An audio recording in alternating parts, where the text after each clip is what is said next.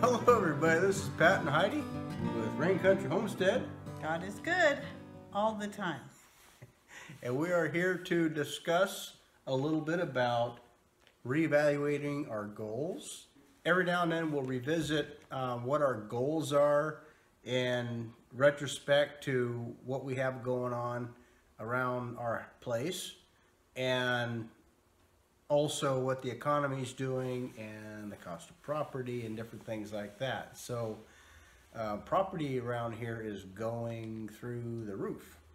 And so we have been looking at different options as far as property, and what we've kind of decided for the short term is that we're just going to kind of hold our own. We're going to be fixing up some stuff around here. Heidi's been showing some little shots of our used to be dance room and martial arts room, and slowly transforming that into a family-friendly game room and or teaching studio for potential classes that we might start eventually having down the road.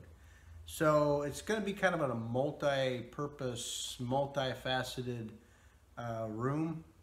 When we built this room years ago, we had that in mind to make it a multifaceted room. Now we're in another stage of our life where kids are out of the house.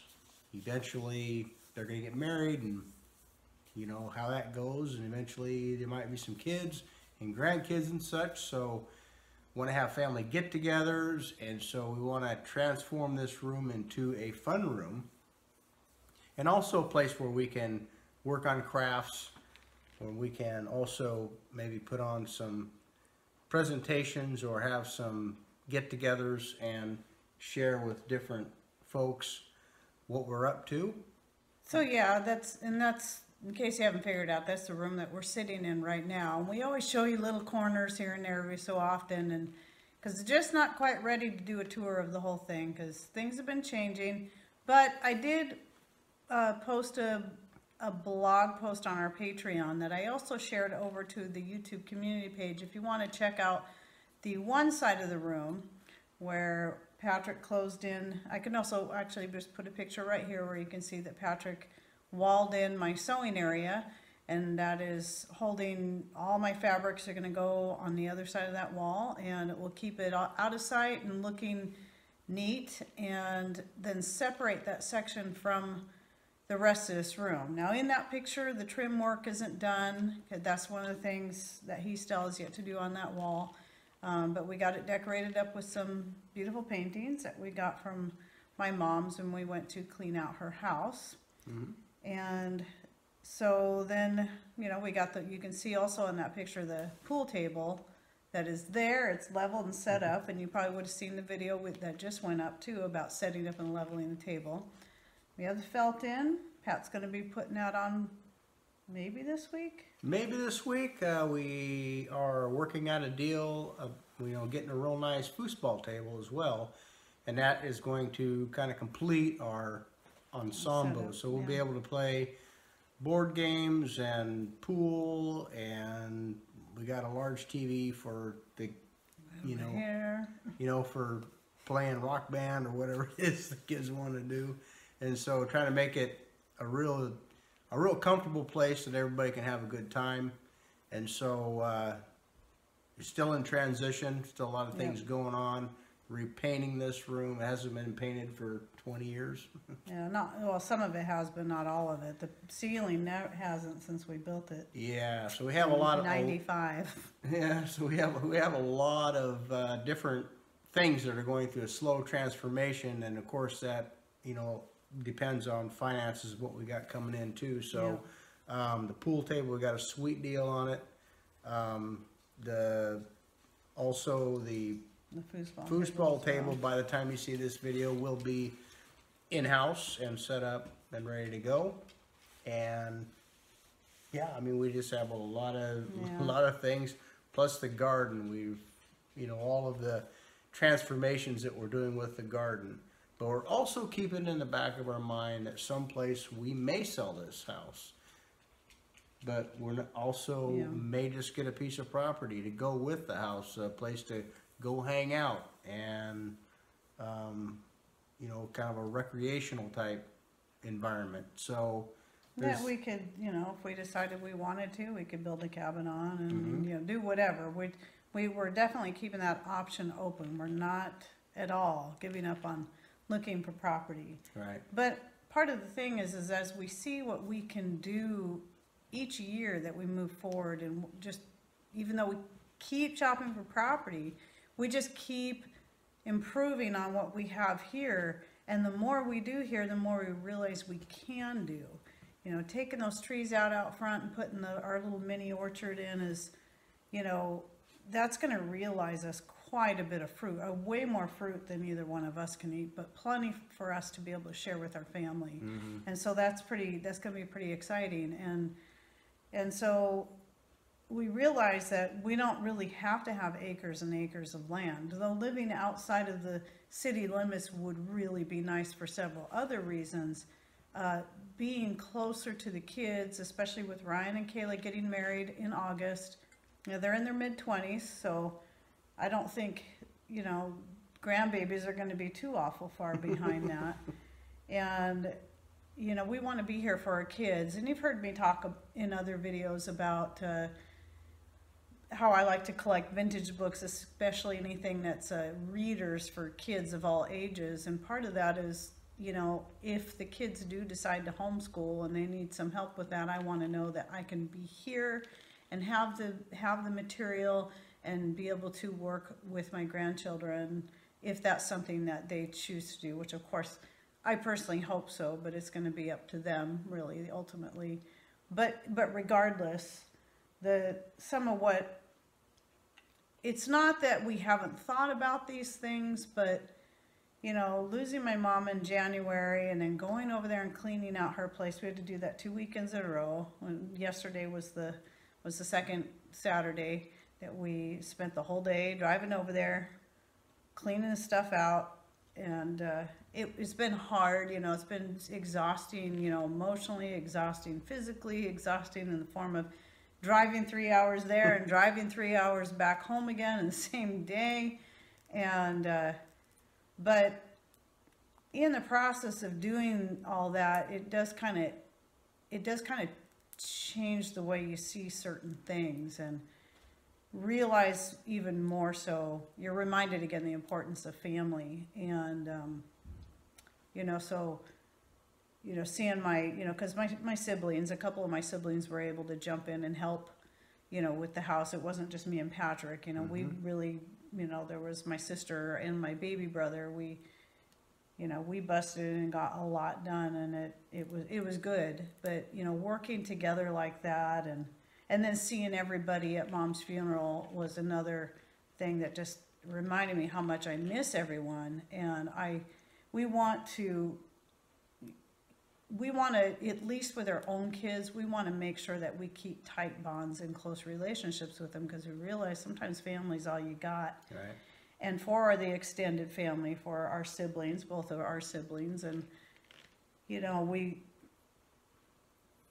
want to just keep working on developing or continuing good relationships with them, and maybe down the road that can also be a way that we can impact each other positively, you know, because we all hope, you know, any of us who are in our kind of position that we're in, like a lot of you that follow us know, we all hope that we can have a positive influence on our family in the long run, that they will see the importance of getting themselves in a position that when hard times hit, that they're, you know, they can take care of themselves. Obviously, we all have our own differences and our own things that we like to do, and that's totally cool. But I think everybody, no matter, you know, if they're more citified or they like to go on vacations, fancy vacations every year, I don't have any bit of problem with that. But it'd sure just be great if everybody would think of just doing something small, even just something small, like putting away a little food and a little savings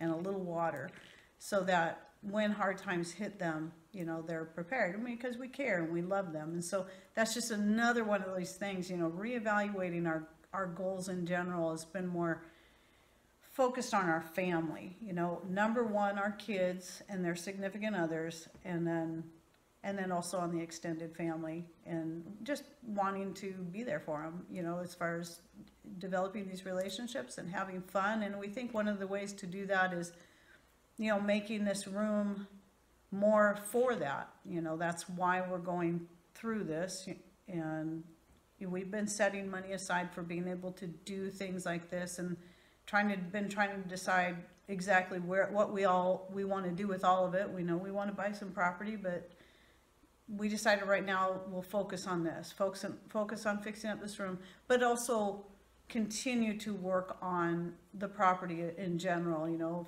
finishing out the fence and the gates and the whatever else is that has to do. There's always something, right? There's always something when you own anything. There's always something that needs to be fixed, right, all the time, especially in places like this where you got rain and moisture all the time, rotting things out. So fences and gates around here don't, roofs. And roofs, they don't. That's the other thing. We got to get a new roof because we lost a bunch of shingles a few months ago and in a storm. So anyway, that's just some of the, I guess, you know, it's not like we're completely changed our views or in our viewpoints, but our focus on what's most important right now for us to concentrate on has changed a little bit.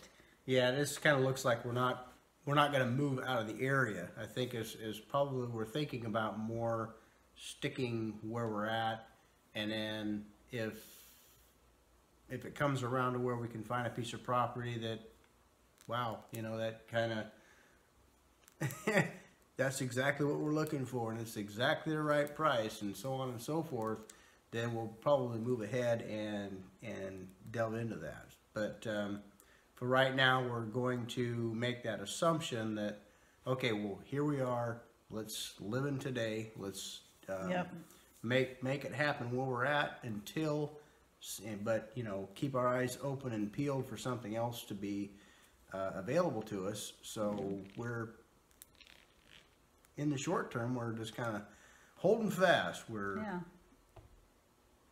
just improving what we got here. Right. And yeah. And a lot of people have interacted with us, especially those who live in smaller areas even smaller than ours.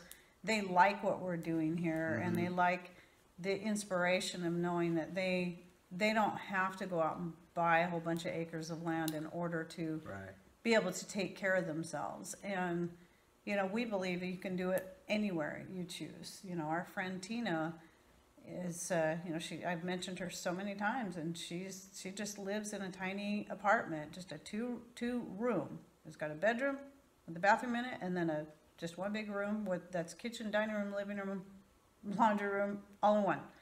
And yet she is making the most of what little space she has, growing herbs and vegetables in pots. And she's talked to her landlord, and there's a big chunk of property, you know, just yard area in the back of the apartment complex that never gets used for anything. And the landlord agreed to let her till up a big chunk of it and put a garden in. So she's doing that this year. And so you may even be able to do the same thing. And that's one of the things by staying where we're at. Not that we can't still demonstrate those things on a bigger piece of property, but staying where we're at forces us to have to continue to be more creative, and then in turn be able to show you how you can use these same methods for you. And of course, you know, your area is going to be, you know, if you live down in Southern California, like the DeVace family, and they had even less property to work with than we do, and they're growing like 600 pounds worth of food a year or something in their tiny little place, and they had goats and chickens. They probably had extended growing seasons too. But yeah, because they had extended growing seasons, they were able to do that. But what we want to do here is we want to be inspiration across the board. You might not ever care to fix a starter on a rototiller or resurface a pool table or level a pool table.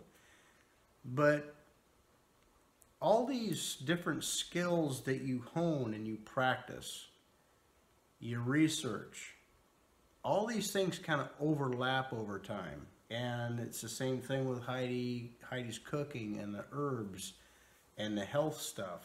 You know, all of that stuff kind of overlaps, and the more you learn, the more enabled you become, or self-sustaining you can become by, you know what, I think I can tackle that. And that's the way that was with the pool table. I was a little bit intimidated about it. I did a little bit of research on it. I thought about all these different things that would have to come along with actually tearing it down and then setting it back up and leveling it and, you know, redoing the felt on it. And, you know, it's just a man-made thing. And so here, we're not trying to say anybody is better than anybody else. It's just the things that we want to portray to you. We want to encourage you. You know, we do all kinds of different things here. It might not necessarily be what exactly you're doing, but that might give you an idea, or say, you know, that the way he's putting something together with wood, I can apply that to this particular item. Not everybody's going to be a cabinet maker. Not everybody's going to be able to turn something on a lathe, but some of the concepts that will overlap in other shop areas, you know, how to make different joints and how to use different fasteners. All those things will have the capacity and the ability to overlap in some way or another in whatever you're doing. So that's what we want to do here. And if that extends off into another piece of property someplace else, hopefully what we're doing here has been an inspiration, and hopefully it's been something that you can glean information from and apply to your situation and wherever you live. So that's what we're doing. And and if you're new here, and you're, you know, maybe you've seen a couple of our prepping videos and that's what attracts you, or maybe you've seen a couple of our gardening videos and that's what attracts you. Just remember, we have videos on how-tos on all kinds of stuff. You know, for me, it'd be the crocheting and the sewing and the how to make your own natural soda and your own homemade makeup and other beauty products and tooth powders. And for Patrick, it's showing how to do woodworking things and basic maintenance around the house, you know, plumbing things, fixing leaks. And he's very skilled at woodworking. He can show you how to work a wood lathe. And obviously we know which each video that we put out like that, it's not going to appeal to everyone who's our follower, but we hope to inspire each person, or find that each person that comes in, there's going to be various different things that they're interested in, and that's what we're trying to do. And also knowing, like I said in my Sewing 101 video, I've only put out one so far. I do plan on doing more. I'm just getting around to it. I'm trying to go back a little bit, back up a little bit on some things and go more simplified, because we realize in our school system of today, the basic skills like home economics, and I don't know what they're doing for shop and wood shop and things like that in school anymore, but home economics is pretty much gone. They don't do any of that anymore.